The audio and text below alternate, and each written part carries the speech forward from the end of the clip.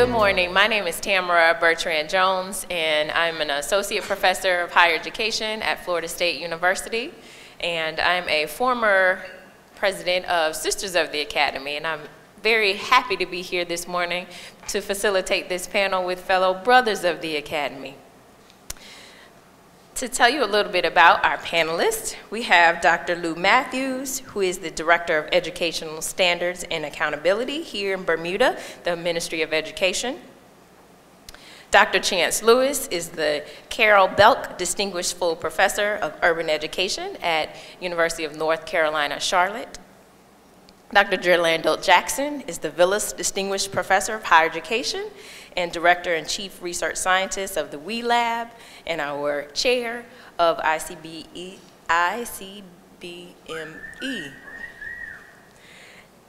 Next, we have Dr. James L. Moore, who is the Executive Director of the Todd Anthony Bell National Research Center on the African American Male, and also a Distinguished Professor of Urban Education at The Ohio State University. Next to him is Dr. Erik M. Hines, who is an Assistant Professor of School Counseling at the University of Connecticut. And last but not least, Dr. Patrick J. Sims, who is the Vice Provost for Diversity and Climate at the University of Wisconsin-Madison. Let's give a round of applause for our panelists. Thank you so much for being here this morning. Our talk is going to center around Brothers of the Academy as an organization, and I think also as a movement of scholarship and sort of inquiry in the Academy. Why was Brothers of the Academy founded? And why do you think we need organizations such as BOTA today? So the founding of the organization was a serendipitous event. We initially were brought together to be a part of a book that was called Brothers of the Academy that identified 26 African-American males who were up and coming in the academy. And the book company arranged several events for us to promote the book. And just the energy in the room was so powerful, just the connectivity, the ability to talk to one another. It was so moving that we felt the need to form an organization that would unite us and keep us together going forward, which is why it's called Brothers of the Academy Institute, to distinguish it from the book. And that's how it began for us, and since then, for many of us, it has been the ways in which we've stayed connected and done our work collectively.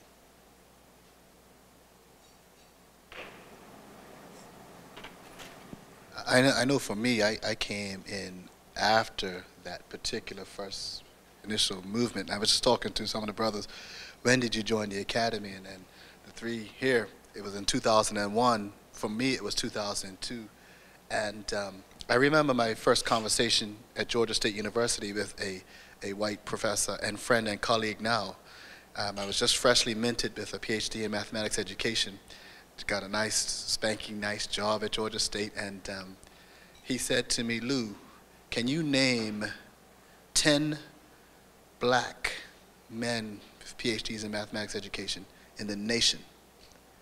Right, and I was wondering why he told me he was asking this question, and we got up to 5 because we did know every black male who was working on a PhD in mathematics education, and we could not get to 10, and that was including me. And it then dawned on me, you know, the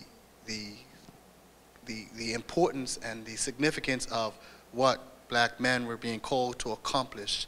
And given the challenges that we were facing at Georgia State, at University of South Carolina, and these predominantly white universities, there was a need for a movement like BOTA to help us to network, to strengthen us through the movement, because there were, at that time, 2002, 3, 4, there was just few, in my field, there were few and far between.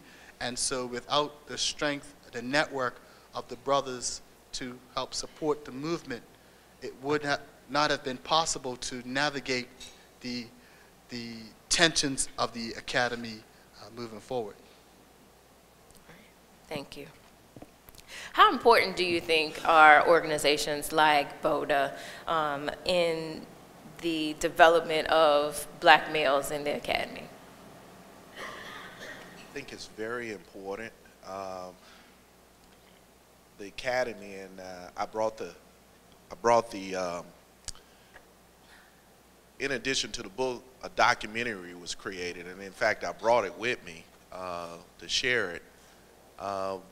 And there's some really powerful statements by brothers from around the country. And one in particular, not because he's a dear friend of mine, that always stands out to me is what Jerlando said. And Jerlando indicated in the documentary to be black and male in the academy is quite lonely. It's almost like being on an island. I have lots of friends with a lot of education, but many of them don't work in the academy, and they still think I write book reports. They reduce my work to book reports rather than spend, because they can't understand that you spend all of this time and they see a paper. You spend all of your time and you wrote that paper. They don't know the developments of it. And in many of our fields, we suffer from that island because we either along the continuum, the first, the only, and seen as the best. Not among all groups, but within the group. And so what many of us, natural, we're an organization, but natural, like all organizations, people connect based on personality, research lines, etc. And as a group of us, we kind of, Jerlando, we've written extensively, Chance and I've written extensively, and there's some others, we kind of develop a special bond. And so the bond goes beyond just producing scholarship and research. We talk about issues with our own children. We talk about what credit cards we should have. We talk about investments. We talk about our retirements. We have a saying, we haven't had it here, and I think it emerged because some of us didn't drink, but we all like tea, and we call it tea time. And tea time is a therapeutic space. I think it kind of refers to what Brother Douglas talks about, crossing borders. But for us, the barbershop, we don't have the chance to go to the barbershop, but we have tea time, and it's somewhat reflective of barbershop talk. I will add another comment. When you look at BODA at the time, it was established when, basically all of us were junior scholars just trying to find our way. Having an organization that was put together around collective research and scholarship was huge, because being the only in the institution, or one of few like many are here in the room, when I got together with the fellas, it gave me new energy when I went back to my campus to write more, to bring something to the table when we have these tea times, because the strategies that we were trying to put together to find our way, because the academy has a lot of unwritten rules. And so what we tried to do is figure a lot of them out, through our therapeutic conversations with each other. How do we position ourselves to, get into the top journals so our work can have impact? How do we take our scholarship to the community? How do we, navigate the tenure and promotion process? And these are conversations that many people cannot have with colleagues, in their hallways at their institutions. So it was really therapeutic, for me, at that particular time to push forward and produce good work as well. I'll simply add, from my vantage point, it was a space and an opportunity to collaborate. My discipline is not the traditional discipline when we think of gatherings like this, so I represent the arts and humanities. And I think about the role that the Harlem Renaissance played the early 20th century for us, and how there was this intersection of art, of appreciation of culture, of rigorous debate and thought. And I was looking for a space to engage that, and I wanted to have that opportunity to also demonstrate the rigor of my discipline, which often sometimes is viewed as less rigorous when you think of the arts and exploratory kinds of conversations, that it is rigorous, and it is essential, in my opinion, to how we communicate in the 21st century, right? Because the idea of a face-to-face conversation, the ability to look somebody in the eye and to stand on a particular conviction, my opinion, there are few folk and far in between who have that skill and capacity and are willing to make that kind of commitment public. I saw the Brothers of the Academy as that space where people were making those commitments, and they were doing so unabashedly in a way that was not apologetic, but also very focused on what it meant to be black and what it meant to represent a standard of excellence. And so when you have that as the goal, and you see brothers hitting it out the park, like, I want to get down too. So that's how I thought about the experience. I think you hit the nail on the head, seeing a standard of excellence. And I got an opportunity to see it as an undergraduate working for Dr. Jones. The reason why I am in the academy is because of these brothers here. I got to see them come up the ranks from junior professors all the way to full distinguished and endowed chairs. I remember working in the student support services at Florida State, and I saw a whole bunch of brothers walking with shirt and ties, bow ties, looking like they were about their business. And I told myself, I wanted to be just like these guys. I was aspiring only to get a master's degree and become a school counselor. But throughout the years, having conversations with these gentlemen up here and other gentlemen and the Brothers of the Academy, it gave me an opportunity to think about research, think about how much impact I will have in the academy, getting a PhD, and also helping other young brothers get through the process. The other piece that I got to see is really thinking about how writing will be impactful for our community. I remember Chance and James giving me my first writing opportunity as a master's student.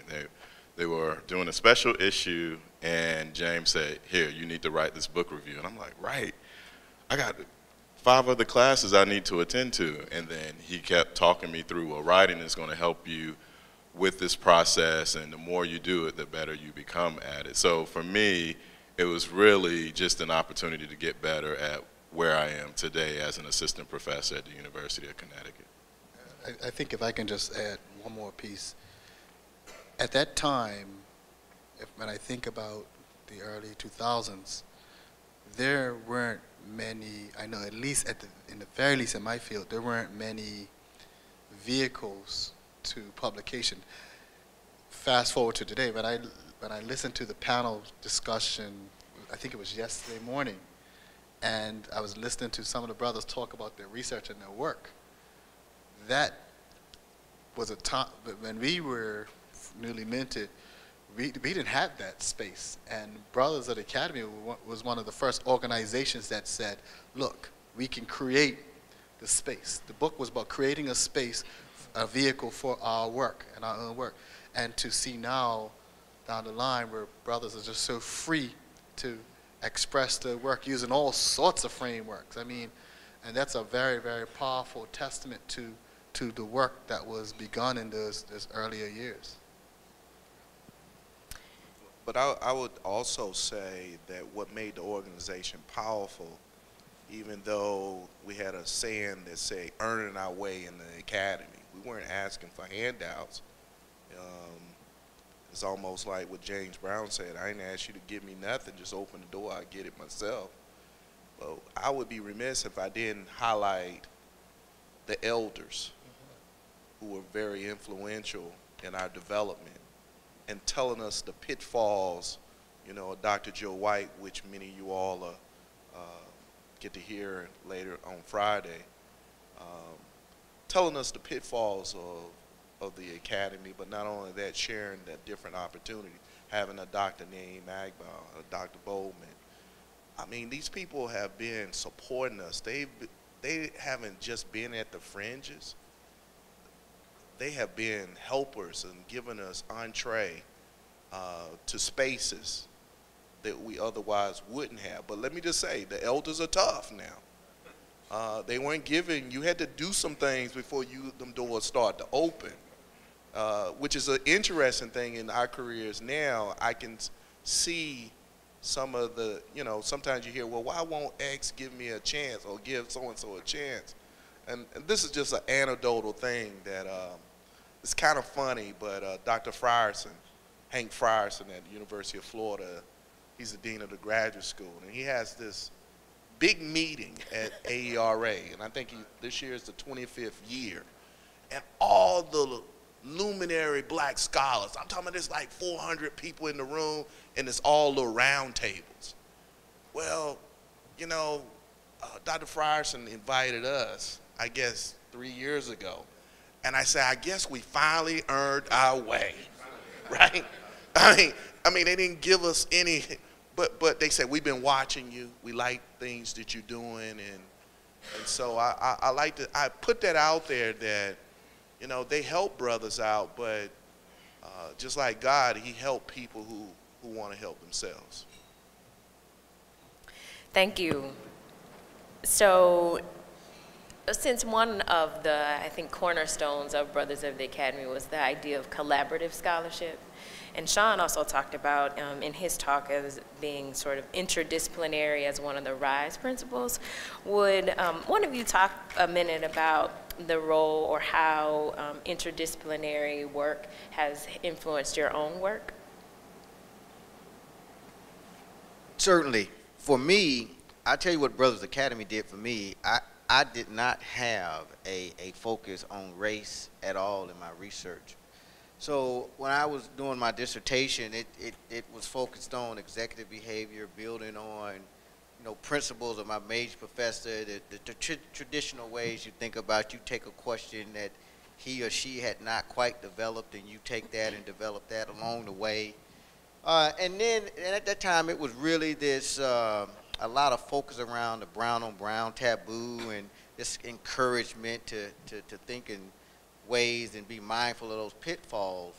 But when the book and the organization took root, we didn't only do Brothers Academy, we did other books. And the books were kind of the collaborative opportunities, but they had this focus around race. And the first question I had was, so what am I going to submit, right? And then what happened was I started, writing, and the work that had the race focus got far more attention than this other work. And then so eventually there was a point to where I was able to make a shift and have my work to squarely sit around workforce diversity, workplace discrimination, but it wasn't until the Brothers Academy for me to be a part of the collective project that I even added it as a focus, and I would certainly say that had that not occurred, I wouldn't be able to do much of what I do today. I would say for me in the work that I was doing the few months before I joined BOTA, I was just moving along in the traditional mindset of, my article, what's my next article, when am I going to do it, and all the things that go along with that. But then once I got into BOTA and had kind of this transformation in thinking, of course my own individual work took off in new dimensions around interdisciplinary work, but being with James and Jerlando at the time when we would plan and strategize projects, it helped me think bigger about who are you going to invite to the table to give opportunities, so like the Erik Hines of the world, from counseling and, so many people that, we would put invitations out to that if you were just in your traditional mindset, you wouldn't even think to bring, this person in, from this particular field, and then how it all connected together, into a nice, well conceptualized project. So the interdisciplinary work that we did, starting at that time, really kind of shaped the impact into wider fields, because when we would meet these brothers and meet the sisters of the academy on different projects, and we roll up to these universities with the suits on and all of that, and you know, people think we were the football team. I don't know what they thought position I played, but you know, it was a whole new way of thinking, you know, at that particular time as well. How did Brothers of the Academy change the game? I think that as we look over the landscape in the last, say, 20 years, 16 years since the book came out, how do you think things have changed? And what role do you think BOTA played in that? I would say that when I first started, I would say, particularly in the psychology realm, you know, Akbar was pretty well known, his classic book that focused on images and chains of psychological slavery. And of course, there were a few others, Black Rage, but we were drawing. But more significantly at that time, right before we came out, Dr. Majors, where's Dr. Majors? Is he in here? His book, Cool Pose, it just connected to so much of what we were trying to do. And every time you turn around, I told him as recently as yesterday, I said, you should do a social citation check, because I know anytime that people wrote about black males, his work was always cited. And so I could say that, you know, similar to what Dr. Harper shared, that the literature was scant at best, but most of the work around black males was primarily coming out of psychology. I'm talking about where you were getting empirical work, but when you looked in education in general, it was quite scant. And so what we did, and of course there were others, James Davis, Polite, there were some others who I always, but I think one of my special issues in the Journal of Men's Studies, somebody came up and told me that, I never thought about it, was probably one of the earliest theme issues. And now there's a proliferation of theme issues. But one thing I will say, what I'm disappointed in myself too, and I don't think it's a reflection of the scholars, I am so disappointed that when I read the work in the 60s, the 70s, the 80s, the 90s, even now, we're saying the same thing. And I don't know if it's the same thing because we're not original or nothing like that. I'm saying that we had made the great strides and leaps around this work. And I know that great lengths have been taken with Brothers of the Academy when we were an organization. It's not just to produce scholarship, but having a hand in its dissemination. And it's just not, and that's why these kind of meetings, I know we had another conference through our Teachers College issue that was found chance coordinated, and so all types of different disseminations have occurred, but the conditions are still the same, and I'm saddened by that. I just want to build off of what you just said, James.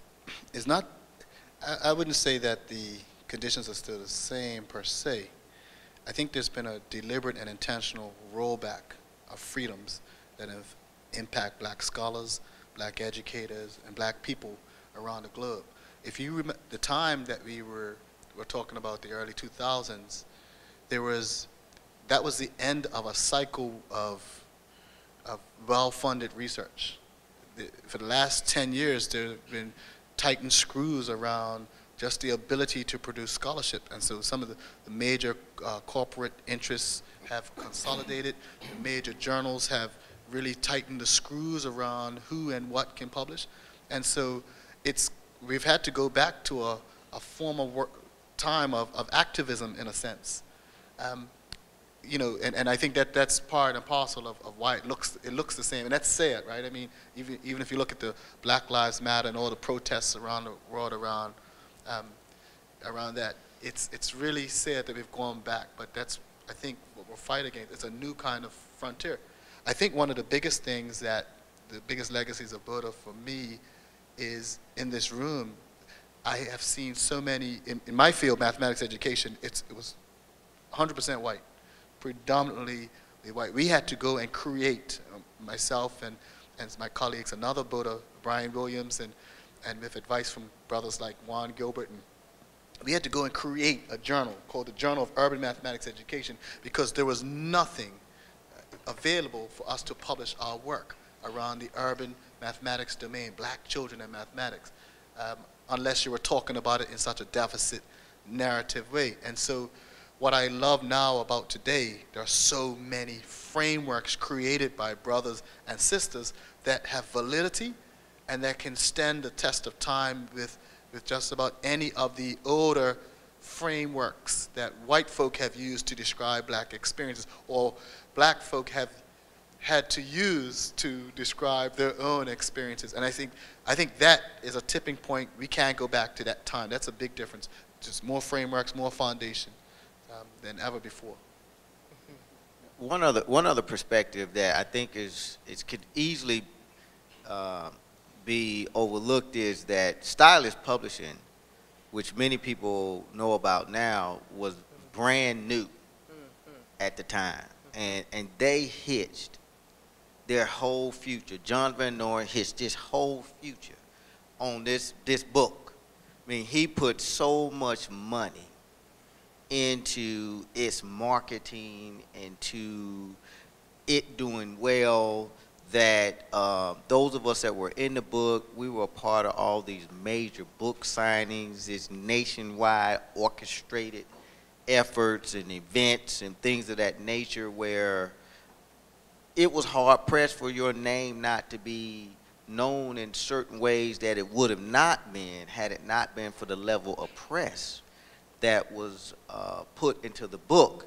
And that was just as much about the future of Stylus Publishing as it is about the success of that book. And if you look at the catalog and how that publisher has come along, the book really put Stylus on the map in certain ways that you'll see. They're supporting this effort. They support any acknowledgement of Boda. They actually published their first journal was a journal that Boda started, the Journal of the Professoriate. That's a Boda journal. It's a mainstream journal, but it's a Boda journal that was published by Stylus.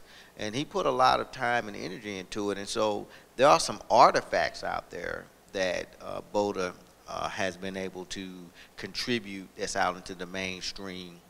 So there are some other dynamics to it, and Stylus Publishing is an artifact now of, in some ways, it's part of the legacy of Boda. And you asked about the takeover. I think one of the things that was real prevalent in my mind that I remember, we were at one of the meetings, and Dr. Joe White, who's here, he came up to me, because when the elders talk, you just listen, you can't really say nothing anyway. But he said, you're going to do this book, and I want it to be called this, and I'm about to walk you over to the publisher, and he's going to accept it, and I want you to get with this white lady in Minnesota, and I want you to fly over there in 2 weeks, and then you do it. And then I just said, okay, all right. And I think to today, that book is probably Stylus Publishing's best-selling book, even to this particular day, and that was my first book. But Joe White demanded, right, that we do that. But that was part of the takeover, and I say that to say, from that particular point, what I learned from Joe White, and as we started to strategize, then we went, I would call it during that time period, full attack mode on several different outlets that had never been flooded in such a way before, not just individual articles, but proposing projects to them that they had never seen before, like Teachers College Record.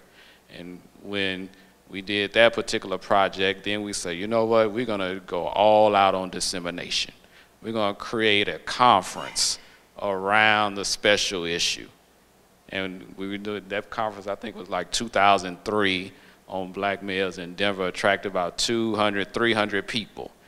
And then we had the editor there as the keynote of Teachers College Record.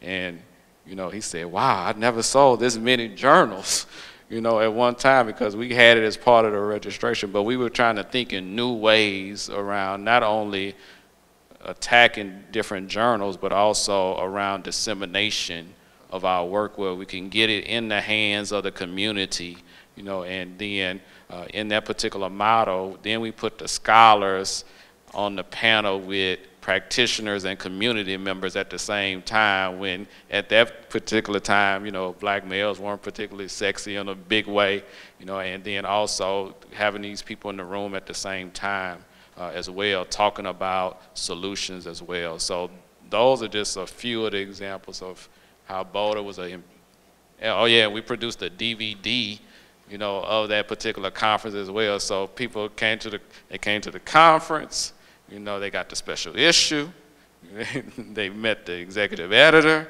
they got the CD with all the files from the conference, and there was a DVD of everybody that was there, you know, talking about the issue, you know, as well. So we tried to do a well-rounded approach to dissemination of the work that we were doing.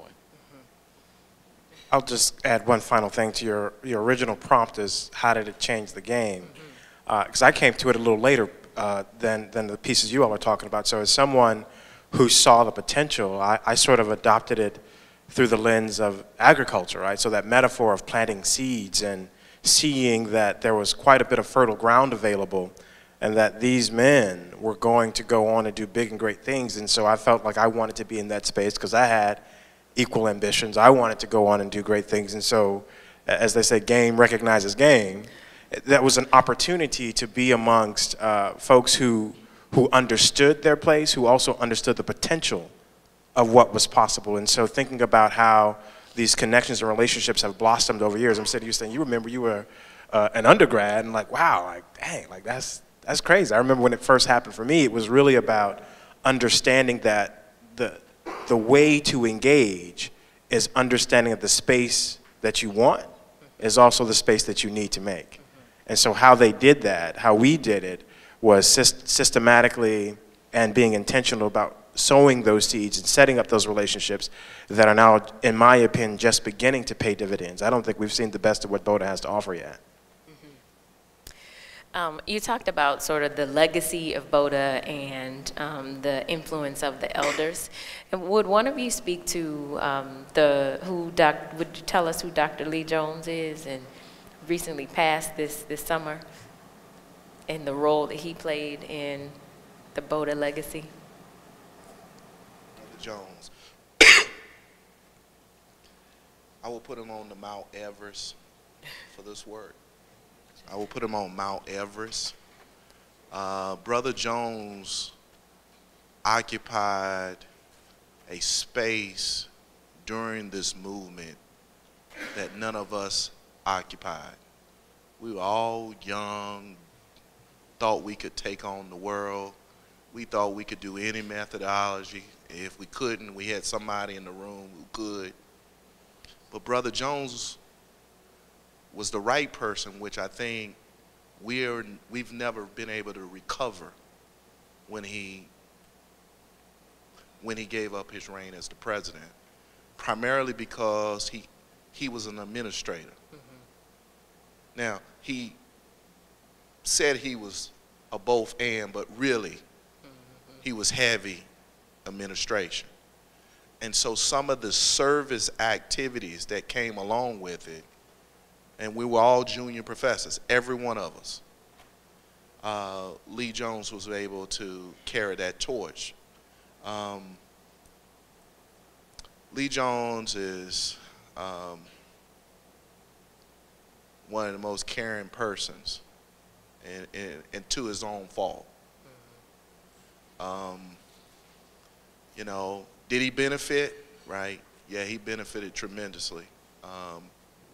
But Lee Jones, in my mind, when I was looking at Brothers of the Academy up there, and Jerlando said, wow, that's not the right logo.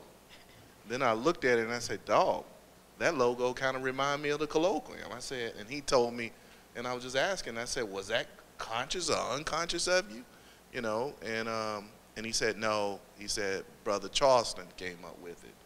But many ways, Brothers of the Academy has shaped our trajectory, what we are, what we hope to be, and what it will be when we're no longer here. You know, so many different things have morphed as a result of some of the leadership, because part of the movement with the book started at AERA. And that's why AERA is a symbolic space for us. And that's the place where the gathering, where brothers come together and everything. So Lee Jones, from my personal perspective, he goes on Mount Everest, at least in 2000. You know, if you can have a all-decade team, he made the all-decade team in 2000. You know, he came at a time, talking about being an administrator, he came at a time when that's what we needed. We were young. We were facing forces, though, who were resisting our entrance into this profession. AERA, also, and for me it was NCTM, all these different kinds of organizations that were resisting our entrance into the world of scholarship. And if you talk about legacy, just from this initial push, when you remember Gloria Ladson-Billings, and she helped to shape my work in the future, but remember, president of AERA and Bill Tate, these were all legacies of BODA as well, because it began a push for black leadership in these spaces that we had not been so publicly before. I'm not talking about the one-off. I mean a major push to really take over these kinds of organizations in ways that we haven't seen. This year, for the first time in a long time that I can remember, there's a black brother who is actually running for the executive council of the NCTM. And so for me, that's that's the National Council of Teachers of Mathematics, 100,000 members all across 80-something countries. That wouldn't have been possible without the work of Lee Jones in bringing brothers to a space where they could break down the doors that were still not fully open at that time. I think what I remember most from Dr. Lee Jones when we would come together, I mean, he was a very much charismatic figure. You're just like, wow, that brother got it together, you know. I really need to step my game up. But one quote that he always had that I always remember, especially now as I mentor people, it was a quote he said, the bottom line is results. You know, everything else is rhetoric. And I remember that so clearly because as we were trying to smash these doors down, he said the academy only understands your production. And so in taking that into what we've been able to do over the years and navigating these spaces, you know, that's something that truly sticks with me because, you know, as we look at the next generation of people who are coming behind us, you know, the new and up and coming scholars, you know, that's something that I definitely would want to pass on to you that Dr. Jones gave us.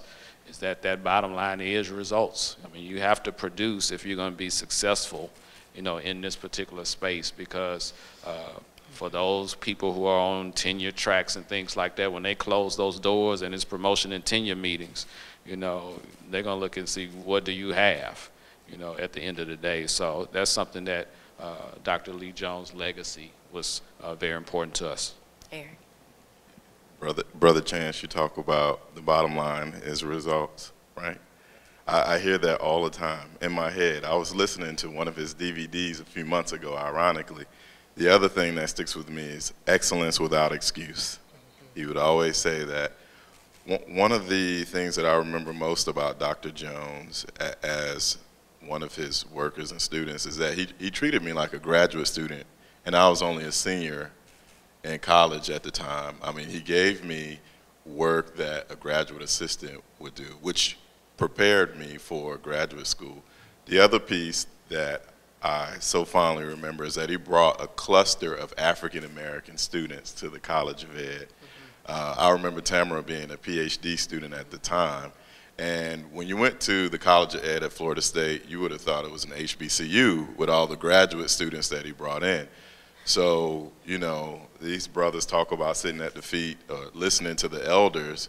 We were all listening to Dr. Jones, and Dr. Jones would give us access to individuals like Chance, Jerlando, and Brother James, just to sit in. Although we were working, we were also learning. We were also getting to understand what the process of the professoriate was like from a black lens, in my opinion. And I learned so much in that 1 year that I was with the Brothers of the Academy that it really catapulted me to the PhD process. So when I got into my process, I already knew what I needed to do. Of course, they served as a support, and even Dr. Jones served as a support when I was in that process, when I would have questions, or I would see a professor doing and saying one thing, and then they would help me understand and navigate it, as opposed to, if I didn't have them there, I would have probably dropped out or went back home and just stuck to the role of a school counselor. So Brother Moore said it earlier that Dr. Jones was a caring person. Dr. Jones would literally give you the jacket off of his back to help you.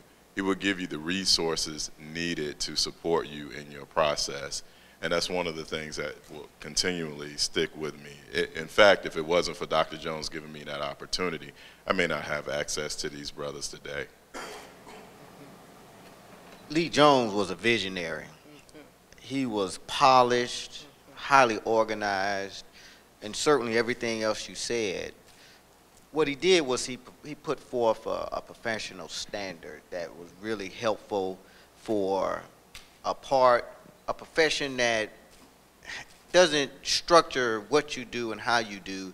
It just structures the kind of expectations that you should meet. And so he added that level of structure and guidance.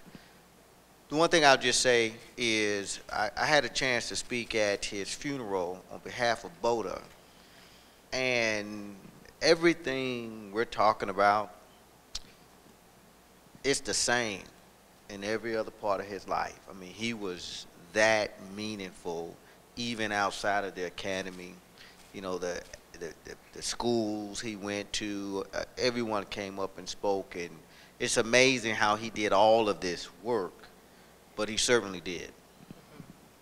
I'll just add, I had the pleasure actually of living down the street from Lee when he was Dean of the School of Education at University of Wisconsin-Whitewater.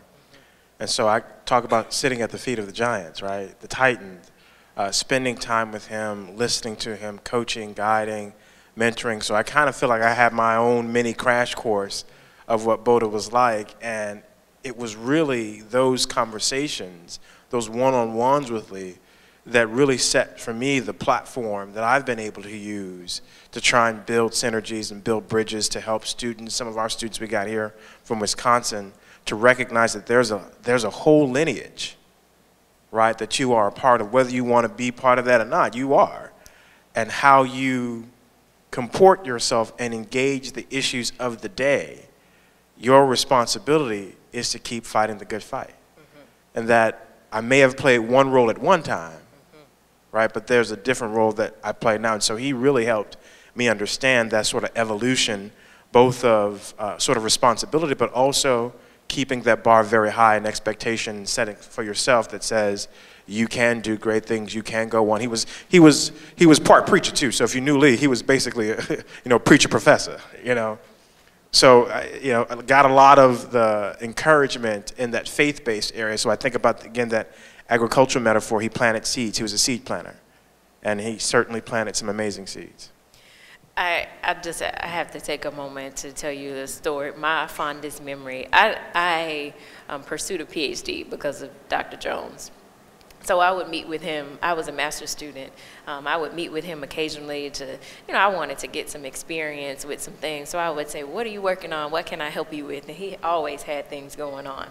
So I met with him this particular time. So I come for my meeting. I'm ready for my assignments. He said, I need to go run upstairs. Come with me. I said, okay. So we go upstairs to one of the departments. I need to talk with one of the department chairs. So we go upstairs, and we get to the office of the department chair. And he says, he introduces me, he introduces her, and then he introduces me, and he says, this is Tamara Bertrand. She's interested in a PhD program.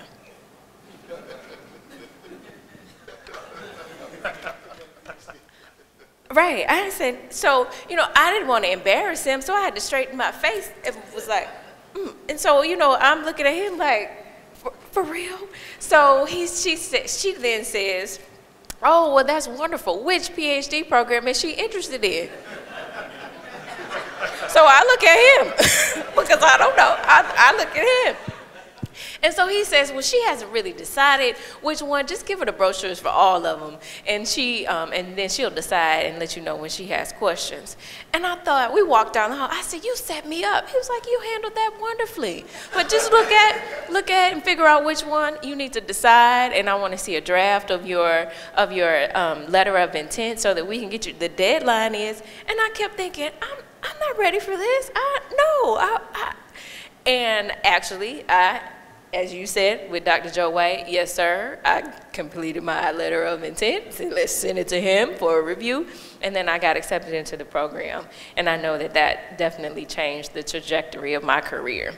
So when you think about just the legacy and for us and for the things that you're able to do, just speaking that into young people's lives is just amazing.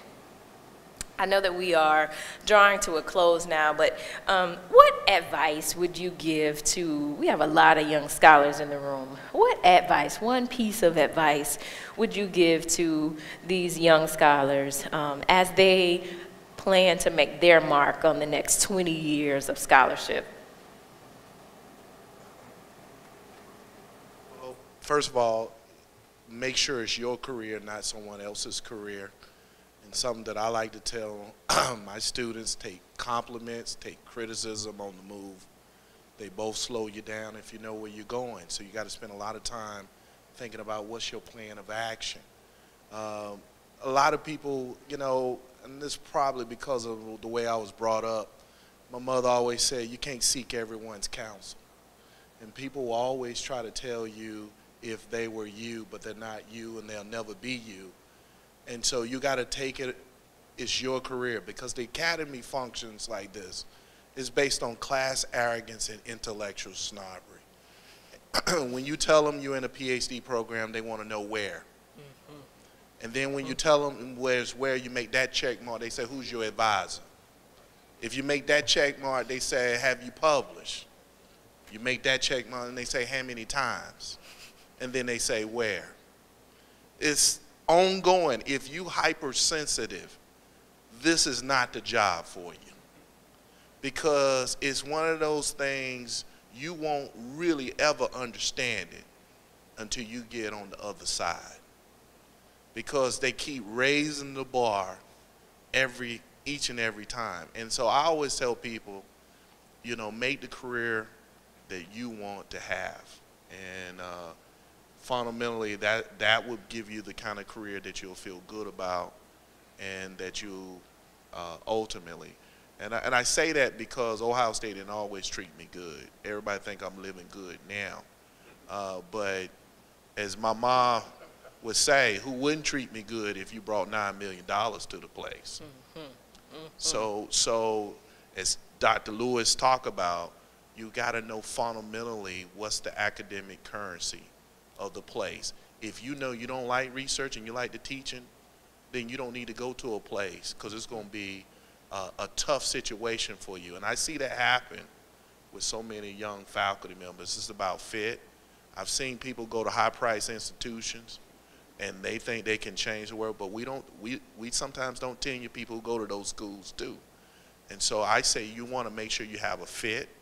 Don't fall in love because Professor X is go potentially be your colleague there, and make sure you know whether professional X is going to be there when you get there. And I mean literally, sometimes these people are never in their office. Sometimes they don't provide no assistance. And I say most importantly, if you believed in the beneficent Almighty, hopefully you will continue to believe, but it's hard to believe when you're in the academy. And I say that because the reality of it is people will tell you right. And then you suspend this other part of your life that got you where you are. Make it both and rather than either or in the journey.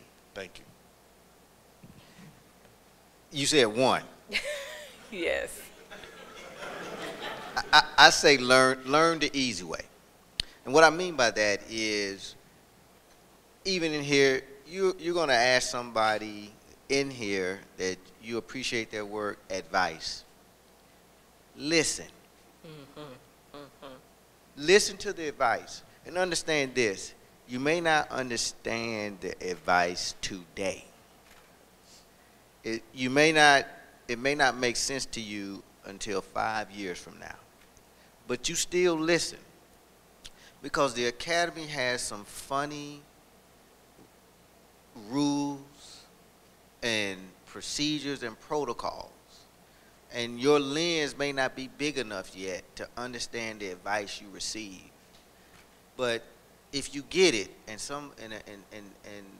the scholars have been around 15, 20, 30 years, it is based on some real experience. And it is likely based on experience that was shared with them. So if it doesn't make sense to you today, still listen. And the easy way is you don't have to make the mistakes that they're trying to help you avoid with this advice.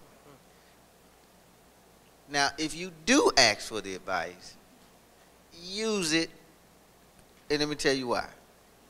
When you absorb their time and they invest in you, and you go off and you do exactly what you plan to do because all you wanted was for them to endorse what you wanted to do, and it falls apart, it's going to be hard for you to go back when they've already tried to help share you, put you in the right direction. So there are wonderful sources in this room and in other places. If you get a chance to talk with them and they spend time with you, just listen. I would say that the Academy is better because of these brothers. Your giftedness is not defined by the Academy. Your giftedness is not defined by chasing tenure, chasing projects, chasing grants. The Academy is better because of your giftedness, not the other way around. You have a purpose in this room that is rooted and grounded in your story. Find that purpose, delve into that purpose, delve into your story, stay in love and in connection with your people, and to retain control of your authenticated self. That is what will power your success, power your purpose, and ultimately help the Academy to become better than it is. And that's because of you and because of your giftedness.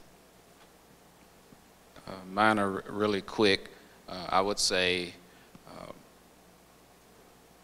get with like-minded individuals, because it will help propel you in a way that you never thought. You're going to have to learn that some people you meet you cannot do work with. But if you get with like-minded people who are thinking like you and can push you higher, I think that's something very important. And this is how it was when I got with my colleagues and friends, where we knew when we came together for tea time, you know, that was a session where you had to bring something to the table to push it forward as well. And my last little thing real quick is that I see this so often. Don't get your identity caught up in your institution's identity. You know, so you don't have to say, my name is Chance Lewis and I'm at the University of fill in the blank. Okay, because if your name is, if you need that for validity, you're going to get disappointed real quick when they no longer love you. Okay, so take that, because we see that all the time at ARA. Well, you know I'm at such and such. I'm like, cool, you know. And then a couple of days later, after ARA, they call me and say, well, can you help me, right? And so I don't want you to get caught up in that institutional name, because you have to know who you are, know that you're a brand, and know that you have something that you can bring to the table, and the institution is lucky to have you. And that's a whole different mindset that people need to understand. Okay. I'll simply say this. Again, thinking about Dr. Jones, thinking about some of the comments that Brother Moore just mentioned, we are people of faith, right? And not to be dogmatic in a sense, but being people of faith, you have always had to take faith journeys, faith walks, stepping in spaces where you didn't know what the outcome was going to be. but I often default back to wisdom that has been echoed in many ways here and in my life, and certainly in my conversations with Dr. Jones. Where there is vision, there will be provision, right? So trust the vision that you're having. Trust the things that are speaking not only to your intellectual curiosity, but that are also tugging at your heart and your moral convictions, right? The work that we do often intersects in those spaces most when we think about how we respond to our communities, particularly our communities in crisis. So understanding that there is a larger force that is at play, and how you respond to that larger force is critical. And to the extent that you build support systems, right, not just in your advisors or your mentors, but that you have folks like you're saying that are part of a similar mindset of philosophy, embrace that, support that, but trust that vision, because when it comes, the provision will also be soon following. I'll be brief as well. I think these brothers up here, they gave a lot of wisdom and advice. And honestly, these are conversations that they have with me in public as well. Brother Moore always tells me, even to this day, comments and criticism on the move, Eric. Comments and criticism on the move. So one of the things that I would like to add is commitment. You know, going to grad school, if you decide to become an academic or even on the staff side or administrative side, it takes commitment. How are you improving in your craft every day? Are you reading about what you're interested in or in the field of the position that you're fulfilling? And how do you get over discouragement? There will be people, I mean, some of us call them haters, out there who will try to stop you from doing what you're committed to or what you believe you're called to do. So put people in place that will be supportive of you, make sure that you're doing what you need to do to be successful, but also understanding that is your role more of your purpose or is it something that you want to do? And I think that's probably the bigger picture. How does your role fit into your purpose in the academy? And that will sustain you in terms of what you want to do and what you want to fulfill in your career. Thank you so much. Thank you, brothers, for this sort of journey down memory lane for Brothers of the Academy. If you are interested in learning more about Brothers of the Academy, I think the newest website is bodaportal.org. We can make sure that you get that information. But would you join me in giving a round of applause for our panelists?